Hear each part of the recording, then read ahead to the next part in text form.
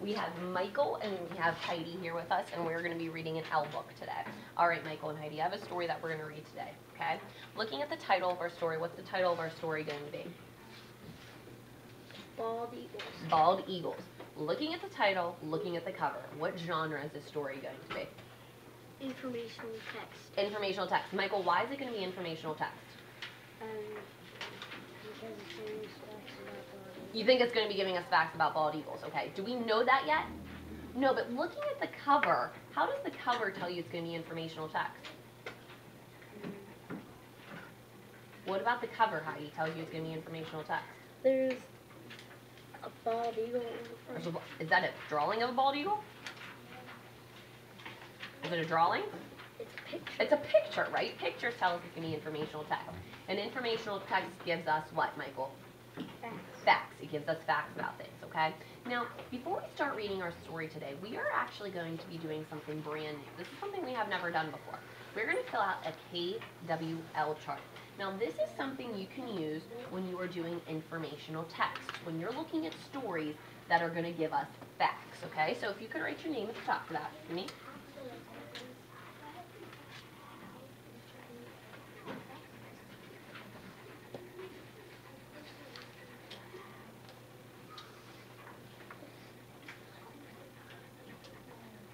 Okay, and now let's look up here at the topic.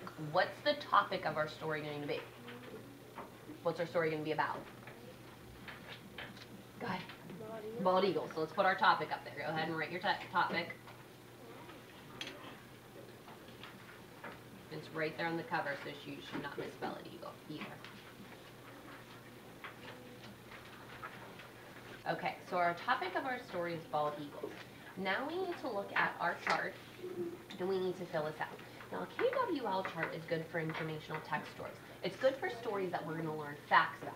Now, the K up here, if you look, the K is what you already know. The K and N, or excuse me, the K and know is what the K stands for. So let's think. What are some things you already know about bald eagles? What's something that you already know? Heidi, what's something you already know? It looks like they're already bald. They look like they're bald on their head, right? So let's write that. They look bald. I'm getting that down there quickly. Michael, what's something else you already know about bald eagles? They can fly. They can fly. Okay, that's perfect. They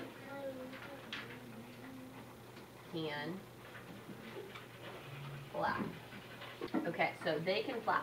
Can you both right now write down one more thing that you already know about bald eagles? What's something else that you already know? Go ahead, write it down. Heidi, what's something else that you know about bald eagles already? Look at it. They're a bird. Write it. Okay, so what else did you know about them? That they're an eagle. They're an eagle. They're a type of eagle. What did you say? They are a bird. Very good. So these are things that we already know, right? No one told us them. They're just things that we already know. So that's the K in our KWL chart. Now we need to go into the W. The W is what I want to know about bald eagles. What are some things that maybe interest you that you would like to know about a bald eagle? What's something you would like to know about them? I want to know what they eat. Perfect. What do they eat?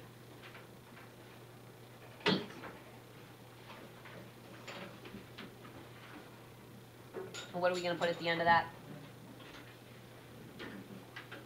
Good. No, not a period. What are we going to put? Why? We're asking something, right?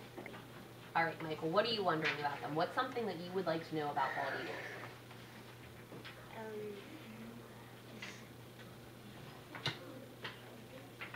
Where they live. Where they live. I think that's a great question. I would love to know about that too. So where, notice we're starting with question words. Where do they live? I write it. Yep, absolutely. All right, guys, let's look. Okay, so do you guys have another question? What do they eat? Where do they live? What else? Wondering anything else? Or those are two main questions? I think those are two questions to go off of. Okay, so we have what we know. We have what we want to know. Now our L. Our L stands for what I've learned. Okay? As you're reading our story, the story is going to be giving us what? Facts. As you're reading the story, I want you to write facts in this column of things that you have learned. Now, would you write that it is an eagle? Would you write that? No, because it's something you already know. You need to write something that you've learned as you read, okay? But before we start reading our story, I have a few words I want us to look at, okay? My first word up here, either of you can read that for me? Go ahead, Michael. National. National. Say that together. Ready? National. If something's national, what does that mean? Go ahead. It's regular. Well, no. If it's national, it's talking about like the whole country. Like the national bird would be the bird of the United States, okay? Or the national flower, which would be the bird of the, or excuse me, the flower of the United States, okay? So national. It's talking about the whole country. Let's say the word one more time. National. Next word? Shelter. Shelter. Let's say it together. Ready? Shelter. What's shelter? Michael? Where something or someone lives. Where something or someone lives. It's protection, right, above us? But is the school considered shelter? Would we consider the school shelter? Yeah, but do we live there? No, it's just an environment or a place that protects us, right? Okay, so we're going to be looking at something national in our story, and we're going to be looking at shelter in our story. But as you're reading, what are you two going to be writing? Facts that you have learned, okay? New things. So you can kind of just push your papers to the side, so as you're reading, you can go right back to your chart so you don't forget them, okay? And Ms. Weber is going to tap in to listen. Once you get to our red sign, that is going to tell us to stop, okay? So go ahead and start reading for me first, Michael. Nice. A big, strong bird flies high in the sky. It is a bald eagle. People like to watch this beautiful bird. The bald eagle is not really bald. It has white feathers on its tail and head. The feathers on the rest of its body are brown. All right, have you learned anything new yet? The rest of its body, the rest of the feathers on its body are brown. Go ahead, you can write that. All right, where are you at, hun? I just finished reading this Okay, page. go ahead to the next page. Made to fly. A bald eagle weighed between 6 and 14 pounds. Oh my goodness gracious. What do you think about that? That would be kind of heavy. That would be kind of heavy. Is that something, did you know that before this story? No. So what do you think we could do with that? What I also already know Mm-hmm. is that they have really strong grip. You already know that. So that's something that you know, they have a strong grip. So let's first add what you've learned. So what did you learn? It weighs between 6 and 14 pounds. Go ahead and write that. That's perfect. And then you can add to what you already know that it has a strong, what did you say? A strong grip. Good. A bald eagle made to fly.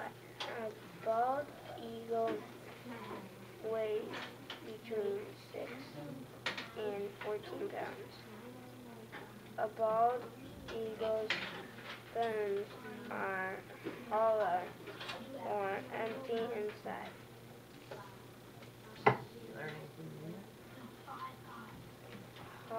Hollow bones are Right. That is why birds can fly. Perfect, okay. So far in this page, have you learned anything new? Okay, what have you learned? That Bless you. bald eagles live between 6 and 14. So where are you going to put that?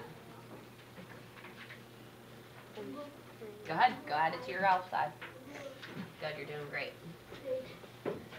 A bald eagle's bones are hollow or empty inside. Hollow bones are light. That is why birds can fly. The bald eagle has long wings that help it fly